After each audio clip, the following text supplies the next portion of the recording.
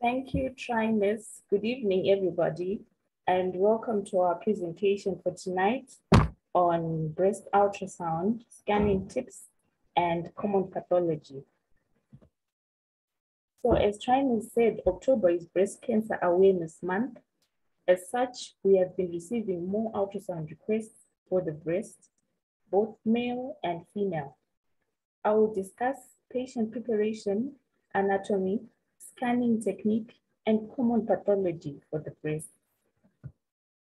Okay, so patient preparation, the details can vary per department depending on if it's a booked examination or not. But generally, an explanation of the examination is given to the patient. You ask them not to wear roll-on the day of the scan, as some deodorants, when mixed with ultrasound gel, can form a paste that is not easy to clean from the probe. And it reduces the coupling effect of the ultrasound gel. The patient should also be asked to wear clothes that can be easily slipped off on the day of the examination, or the department can provide a changing gown for them. In the case of female breast ultrasound examinations, it is considered an intimate examination where there is a male sonographer or technician. The patient should be offered a female chaperone. All right. Now we move on to a general overview of the anatomy. So we'll start with the anatomy of the female breast. It is important to show up to the level of the ribs on your ultrasound scan. So you should appreciate that deep to the breast are the ribs, and after that is the pectoralis muscle layer. Within the breast, you start to see the fatty part of the breast, the adipose tissue in the breast, then the lobules.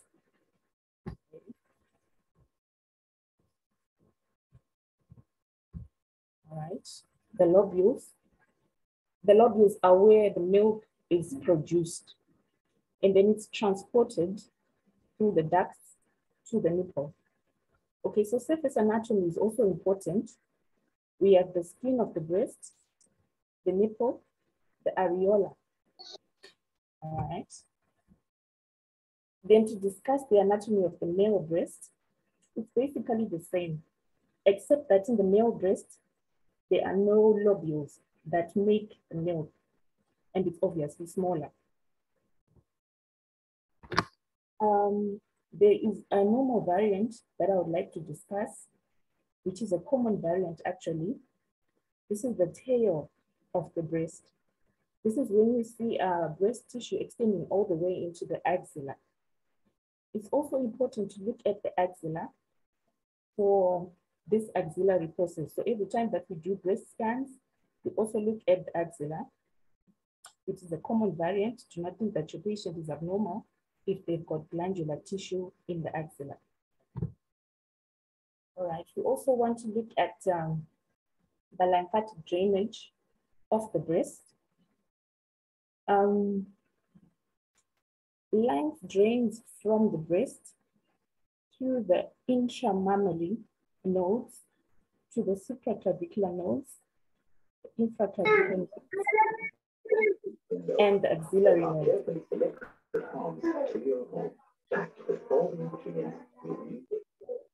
So it is important to note that in the intramammary pathway, they can connect between the two breasts. It is important to note this, that is, infection can move through this connection from one breast to the other breast, and malignancy as well can move through this lymph pathway from one breast to the other breast. That is why we always look at both breasts when we are doing an examination of the breasts. All right, now to move on to equipment selection. It's important to choose the breast probe depending on the type of thickness of the breast that you're going to be doing. You know, some breasts are bigger, some are smaller, some are male breasts. So there is an importance for the type of frequency that you're going to choose. Generally, the range is 7 to 12 megahertz, depending on the type of penetration that you need, as increased frequency gives you better near resolution, but reduced frequency gives you better depth resolution, better penetration. All right. Now we move on to positioning. The patient is positioned in such a way as to minimize breast thickness, and the best position for that is supine, with the ipsilateral arm abducted and hand beneath the head. All right, so for example, if we're going to look at the left breast, like in the picture there, we'll ask the patient to put their left hand under the head so we can get a clear view of the left breast and axilla. So we're using the nipple as the center of our cloak face, making sure that our nipple is facing the ceiling and it is right at the center there. We then use the cloak face to localize any lesions that we see on ultrasound. This is important to make sure that our images are reproducible. If this patient goes for a mammo after our scan, they should be able to localize the lesion in the same way that you localized it because you used a universal cloak face. All right. Now to talk about technique. There are many forms of technique that can be used for the breast. The most common ones are the radial and the anti-radial technique. This is we make sure that we look at the breast in two planes that are perpendicular to each other, whichever technique you're going to use, right?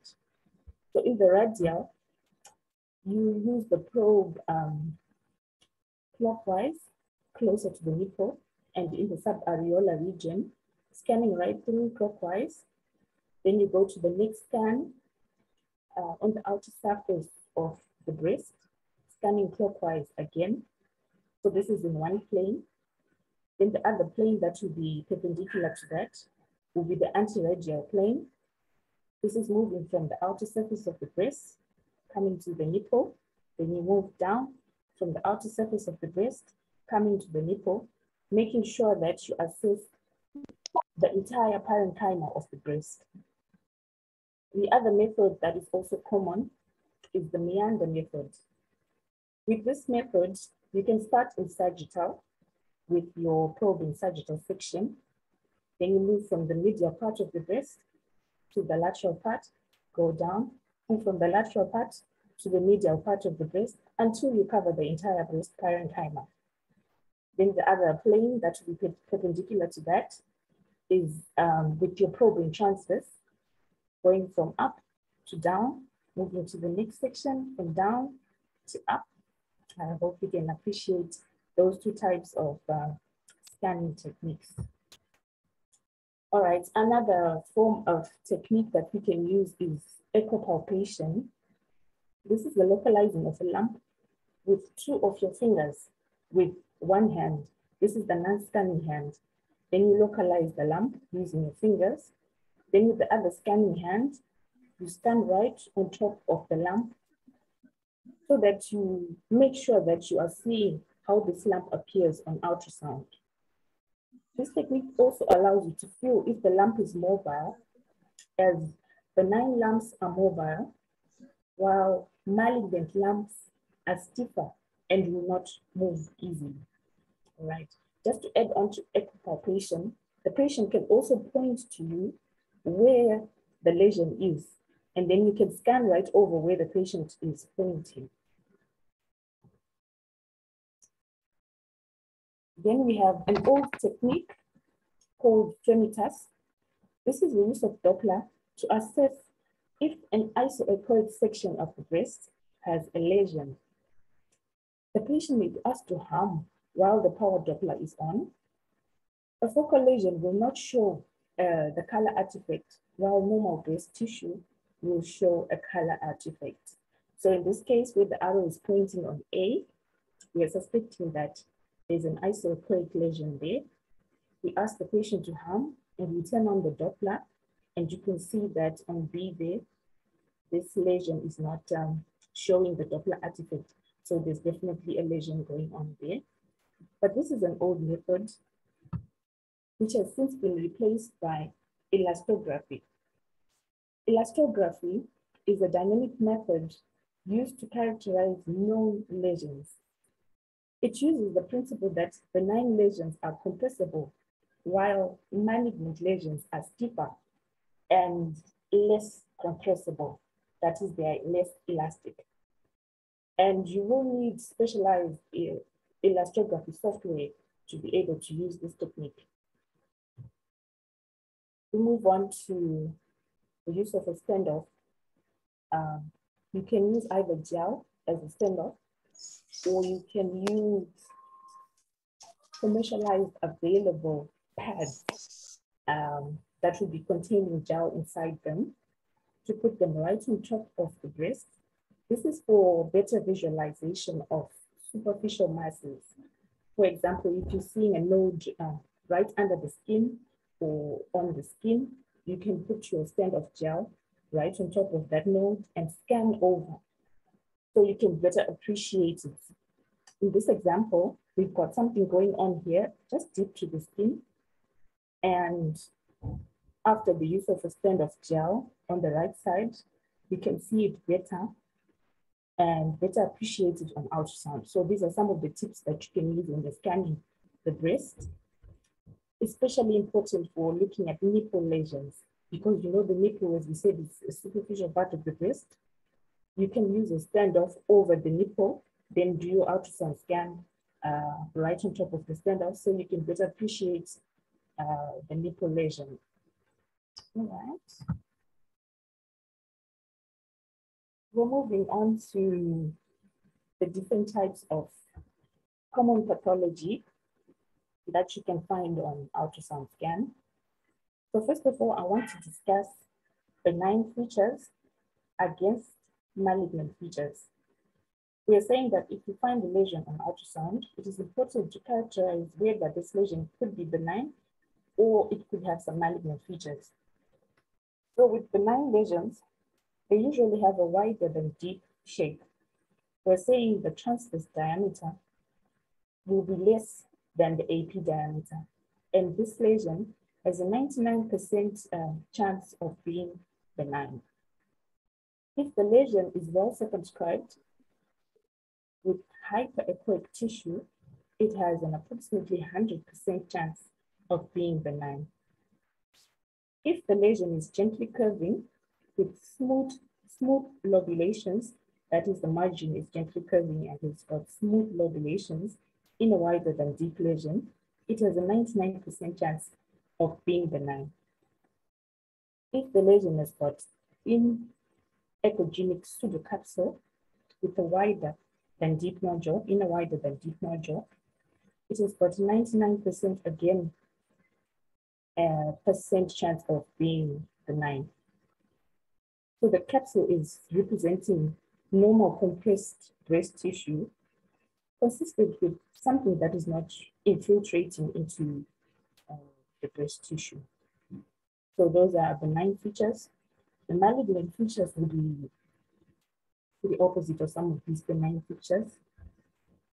If the lesion is taller than wider, that is, if the AP diameter is so much greater than the transverse diameter, and if there is sonographic speculation, that means alternate hyperechoic to hyperechoic lines radiating perpendicularly from the surface of the nodule.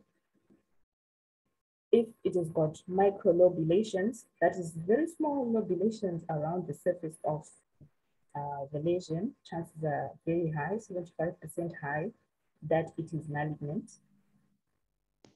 Angular margins, that is, if the margins are very sharp, it has got a 70% chance of being malignant. If it is markedly hypoechoic, like the lesion is very dark and very hypoechoic, it also has a 70% chance of being malignant. If there is sonographic posterior acoustic shadowing, the lesion has got a 50% chance of being malignant. If it has a branching pattern, it has a 30% chance of being malignant. If there are punctured calcifications, it has a 25% chance of being malignant. These calcifications will not have shadowing. And then there's the issue of compressibility again. In general terms, benign lesions compress with transducer pressure, and malignant lesions are stiffer, as we said before. This is the principle of elastography. All right, then we'd also like to look at the common pathology that you can find on breast ultrasound. One of those is the cysts. Breast cysts are very common, especially in younger ladies. A cyst will have clear anechoic contents and a thin capsule, as seen in the diagrams on the screen. I'm sure we're all common with cysts. We're all familiar with cysts. As we move on to fibroadenomas, fibroadenomas can have a more hypoechoic or even heterogeneous composition. And most of the times they will have smooth margins or smoothly lobulated margins. Most fibroadenomas do not demonstrate significant perfusion on color Doppler evaluation. And as you can see in this picture, the fibroadenomas seem to sit well in the breast tissue. It's not invading into the breast tissue. Okay.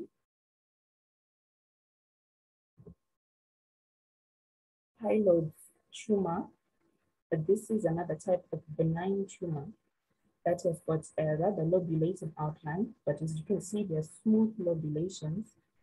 It can be heterogeneous or hypoechoic in texture. It can have necrotic changes depending on how long the tumor has been in the body. As you can see there are cystic portions of that hyaloid tumor.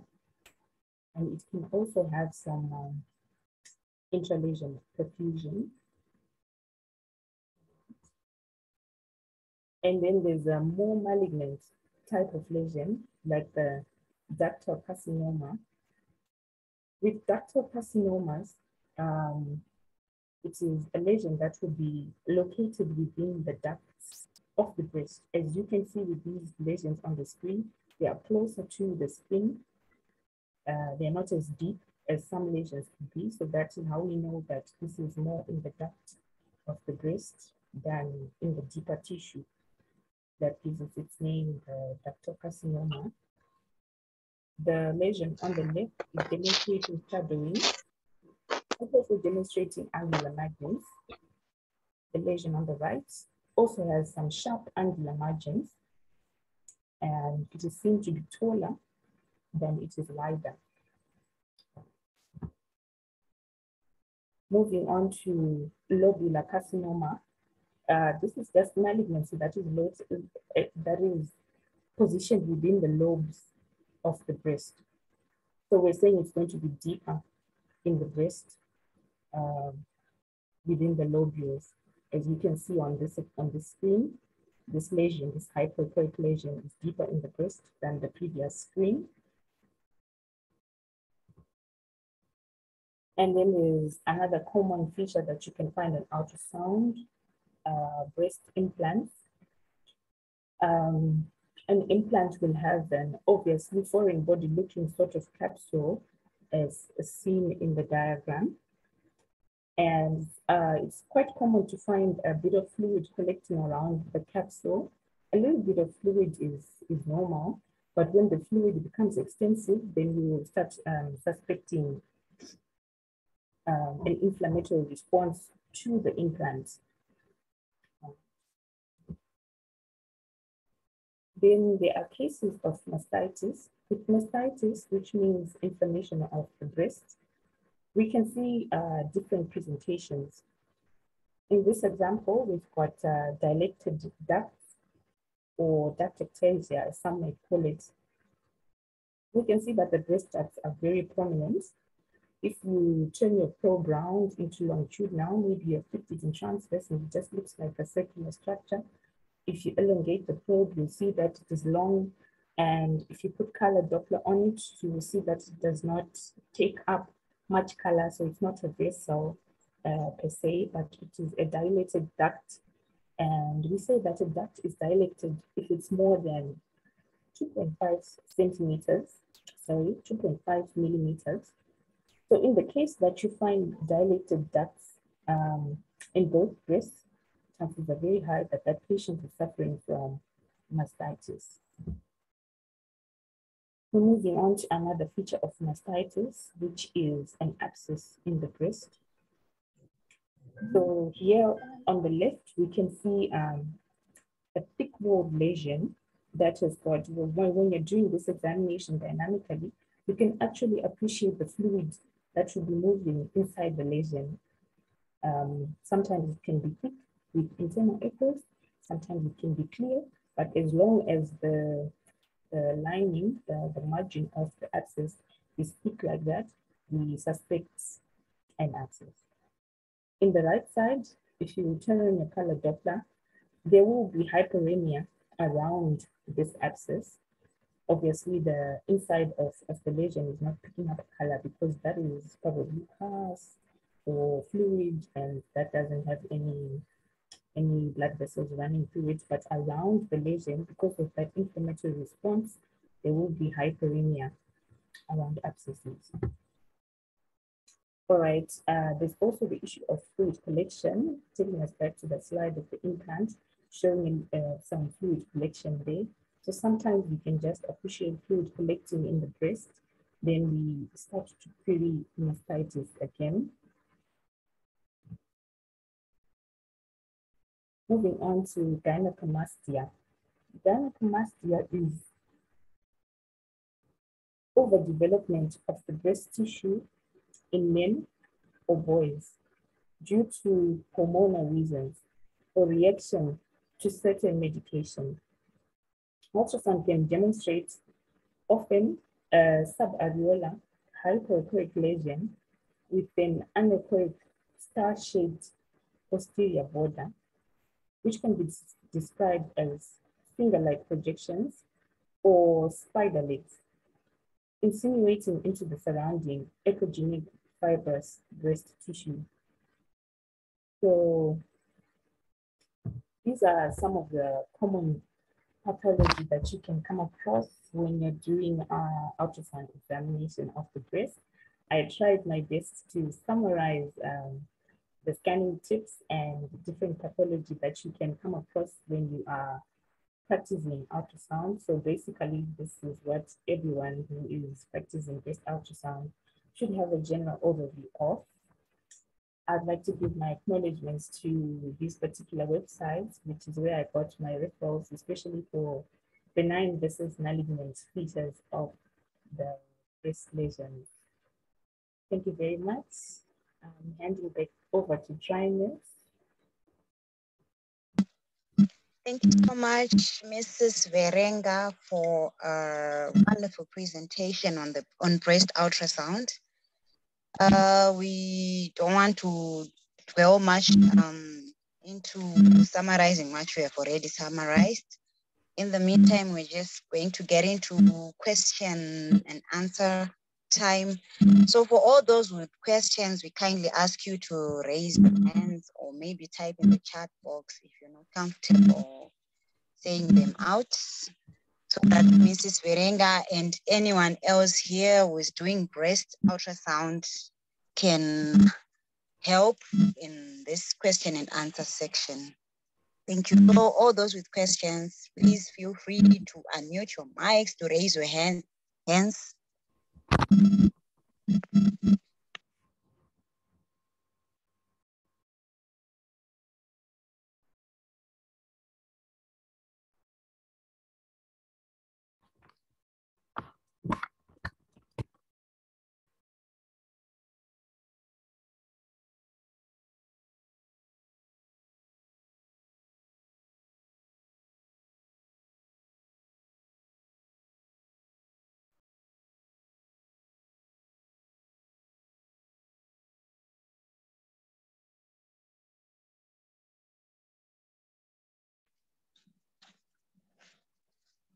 The house is too quiet. Anyone with questions or any clarification, any hostile reaction, please feel free. We have a raised hand. Daliso, can you unmute your mic and ask your question? Well, mine is not a question. Are you able to hear me?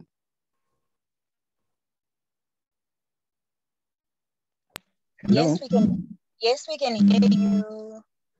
Oh, all right. I joined in a bit late, but mine is some sort of a comment, not really from the presentation, but the whole issue of breast ultrasound. I'm still a novice in the field of radiology, but I am of the view that us being key players in diagnosis of various breast pathologies in this month of October, I think later on in future with the leaders that are on the platform, I feel we should continue re-emphasizing the aspect of how important breast diagnosis is very important, more at an early stage. Yeah, thank you. Thank you so much, sir. Thank you for such an emphasis on the role of sonographers in the imaging of the breast, especially in the early diagnosis of breast cancer, because most of the times our patients present later when the cancer is already at stage 3 or stage 4. However, it's important, even in our centers or in our various departments, to always have some kind of an awareness program to educate the women in the community on regular checkups of the breasts. So make sure we do justice whenever we do the scanning of the breasts, never to miss any lesions as sonographers, because we play a very important role in the diagnosis of breast cancer. Thank you. Anyone with more questions?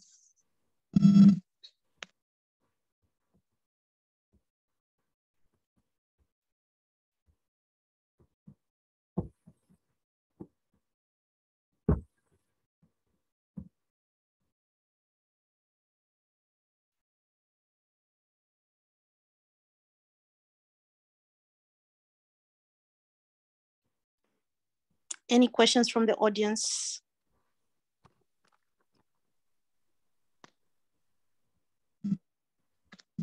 There's a question in the chat box. Mr. Kindman is asking, did I miss some slides on the axilla and in particular appearance of axillary lymph nodes with reference to the benign and malignant pathologies we can find in the breast? Mrs. Verenga.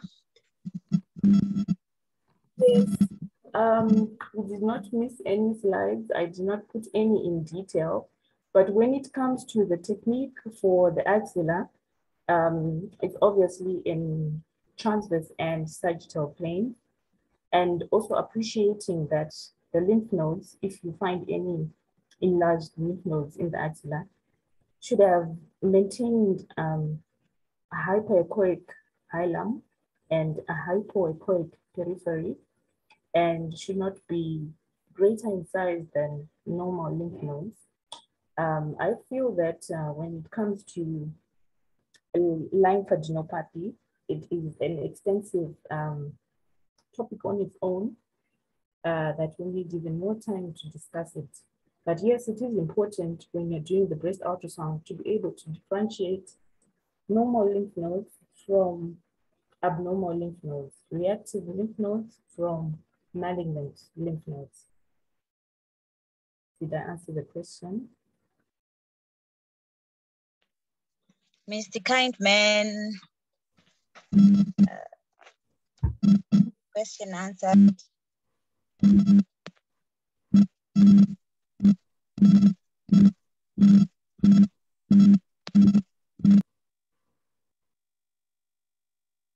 Hello.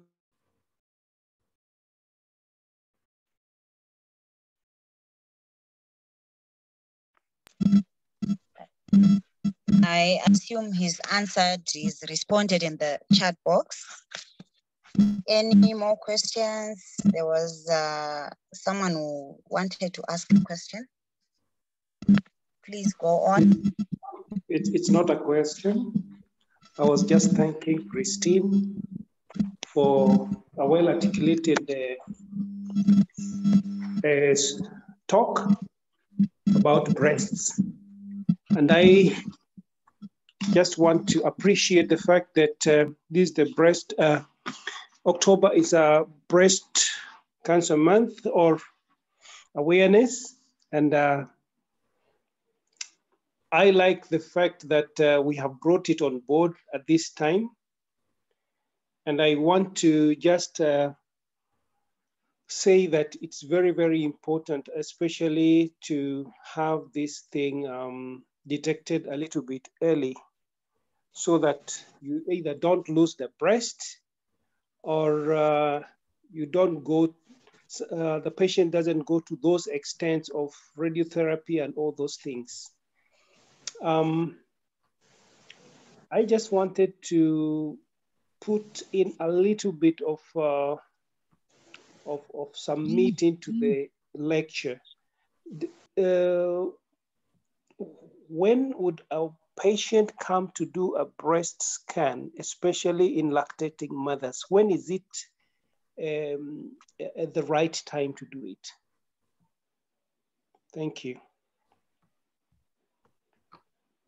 I think that question can be answered by when the patient is symptomatic within the breast, and in lactating mothers, they are quite prone to mastitis since they're constantly, they're constantly breastfeeding their babies, and sometimes bacteria can move from the mouth of the baby to the mother, and they are prone to mastitis. So I think that question could be answered by saying that when she's got symptoms, when she's feeling pain, when she's feeling engorged, she can come through for the breast ultrasound. And most of the cases, we do find inflammatory responses within the breast. We also do find extremely dilated ducts in some cases of mastitis in lactating mothers.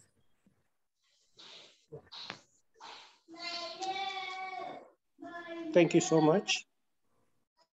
You're welcome. Thank you so much. We have another hand raised. Please, you can go on.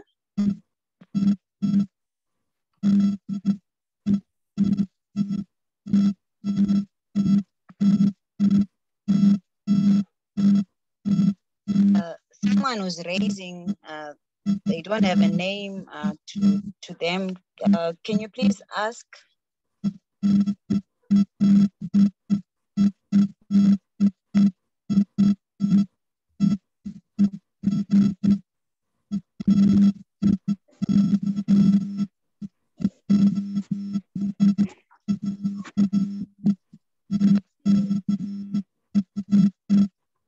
Any more questions, comments, additions?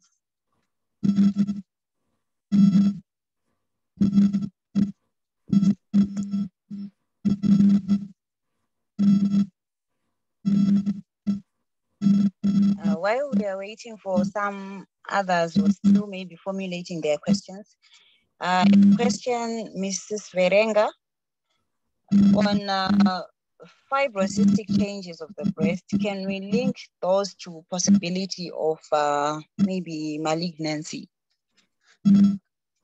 Yes, literature does say that some fibrocystic lesions can become malignant, but the chances are very low. Some even say 3% chance of malignancy if the lesion is not treated early. Though I haven't come across one personally that ends up being cancerous. Okay, then there's another question I've noticed in the WhatsApp group on like the difference between fibroadenoma and the thyroid tumor.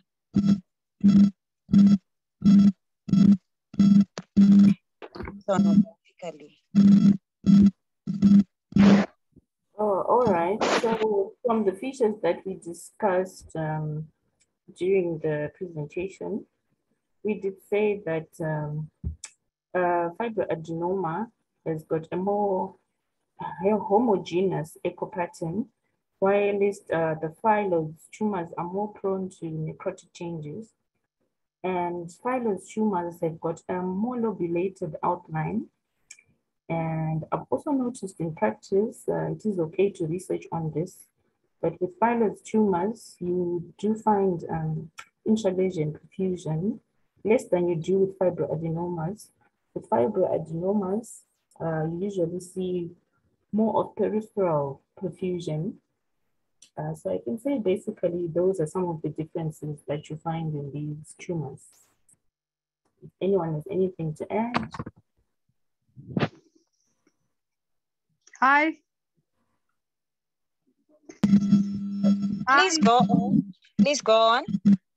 Yes, I wanted to find out, like, in an event you have a patient with congenital anomaly of the breast, like, how do you go about it?